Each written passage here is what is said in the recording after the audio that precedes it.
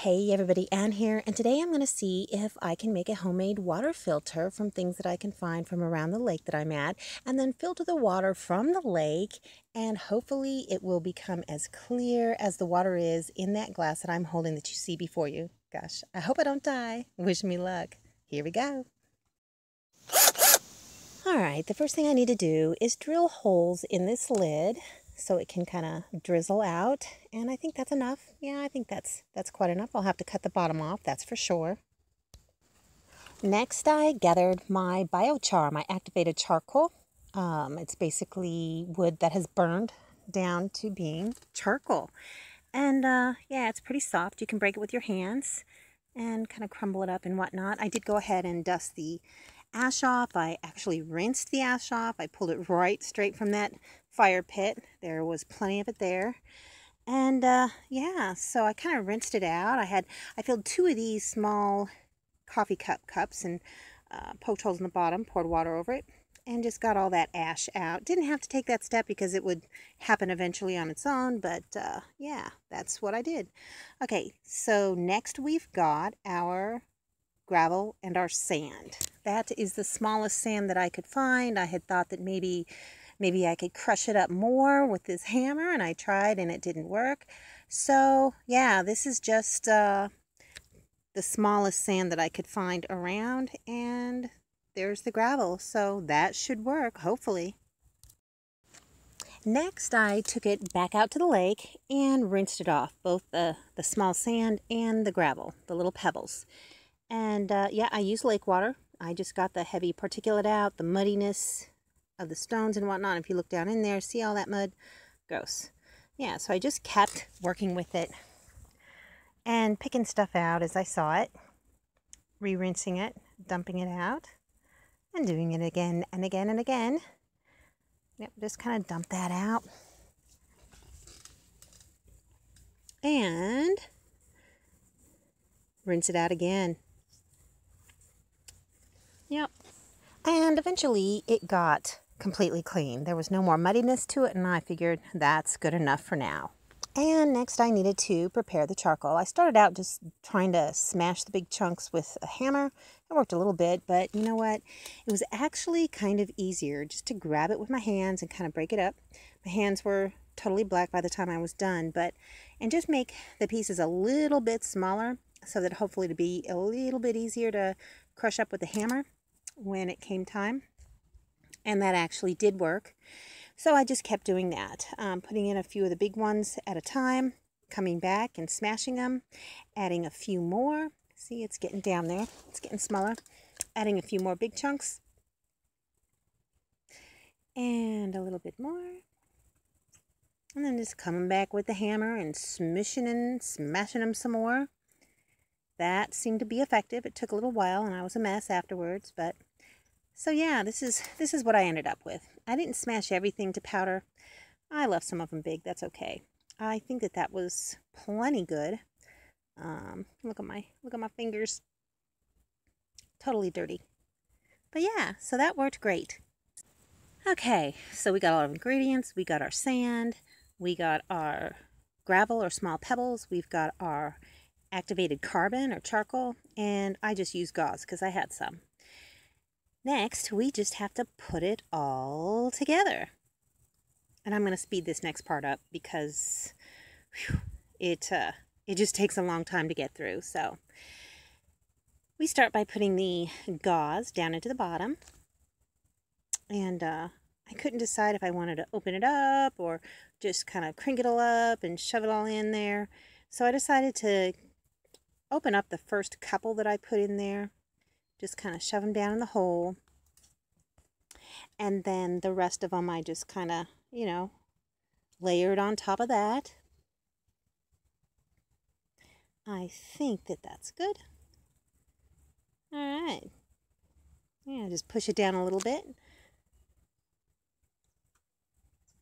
Yeah, I couldn't decide. I think that's good enough. Let's do the charcoal next. Alrighty, let me just grab a few handfuls and just put it on in there. That was taking too long, so I ended up just putting it on a plate and kind of just, you know, funneling it in there. More charcoal, more charcoal. Oh, look at my dirty feet. Good Lord Almighty. There we go. And just dump the rest of it in there. Be fine. Very good. Kind of even it out. Make it a nice layer. There we go. That's the first part. I think that's plenty of charcoal. Hopefully it will be. All right, next, let's go ahead and put, well, sand. If I make this again, I'm going to try and get some actual sand from somewhere. This is just very, very, very fine gravel. Hopefully it's small enough and it'll work. The idea is, yeah, just dump it all in there. At the very top is your gravel, your stones. The top layer should be the biggest pieces. The next layer after that, smaller pieces. The next layer after that should be your charcoal, and then cotton or gauze or a cloth or something down in there. So here you see me just dumping the big rocks in there. All right, I had this receptacle, this little jug thingy, so I could just kind of put that on top of it, and this is sped up too, so it won't take forever. And it kind of balances nicely there inside that 5-gallon bucket. Now this water is actually clean water. I'm just going to go ahead and dump it and rinse everything out a couple of times because fine particles, yeah, they're going to get through. And all the powdery stuff from the charcoal, see, that looks kind of blackish. I expected that. So I am going to dump it out and do it again. This is the second time after I poured more clean water in. It's basically clean enough to do what I need to do now. But me being the pedant that I am, did it one more time. So there we go. Perfectly clear water. And that was clean water to begin with. So I need to rinse out my coffee cup. So I think that's what I'll do. Just pour some in there, rinse it out. And that's good. It's very, very clear. Very clear. See that? Perfectly clear. Okay, now I'm going to go to the lake and get some lake water. And where this water is in the lake, it's already pretty clear. You can see the gravel down there. Already done a little bit of the work for me. And I'm just grabbing some lake water. See, if you look at that, it already looks pretty clean, which is awesome. But what you can't see is there is a slight discoloration to it, slightly yellowish. I know you can't see it, but believe me, trust me. And there's all kinds of floaty stuff in it. So I'm just going to pour this into my filter and see how it turns out. Well, let's just let it filter through. And so, yeah. This is going at double speed, so, and I don't think you can see it, but there is kind of like yucky stuff, particulate floating around in there. And what I wish I had done is had a glass of water, of clean water, like spring water, bottled water, in a glass and next to the lake water so you could see the difference. But luckily today the lake is pretty calm and it looks pretty clean. So yeah, okay, done filtering. Let's see what it looks like. It is absolutely perfectly clear. There is no discoloration at all. Let's pour it in this glass. See how crystal clear that looks? Nothing floating in it, no cloudiness. It is just absolutely gorgeous. Gorgeous, crystal clear, clean water. And it tastes good too. I tasted it and it tastes just like plain old water. Nothing unusual about it at all. No odor, no nothing. And it is beautiful, clean, crisp, crystal clear water. So I decided to just go keep filtering. Filled up this 1-gallon jug and look at how beautiful that water is. And this here is after 5 gallons being filtered. It is still filtering and it's turning out perfectly clean water. So I would say it's a success. Okay, I'm filtering my 7th gallon. So I don't know if you can see this. You might have to be a little bit further away. All right, from this angle, I think you can see the yellowish color of the lake water.